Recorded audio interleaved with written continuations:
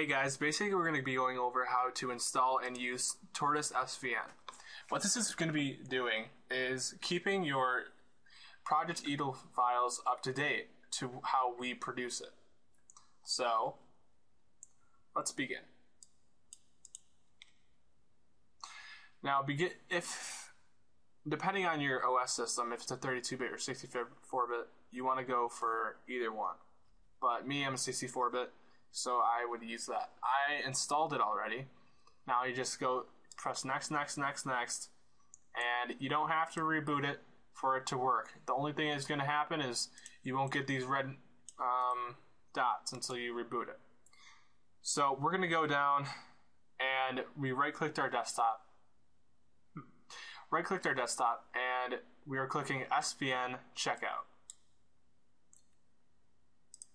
Now this is what you're going to be putting in of the URL of repository. Okay? I had to think about that for a minute. I don't know why.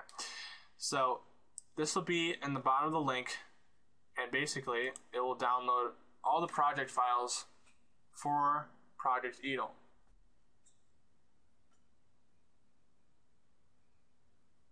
It should show up on your desktop afterwards.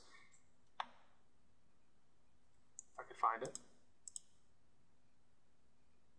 There it is. And here it is on your desktop. It should come up as the URL of it.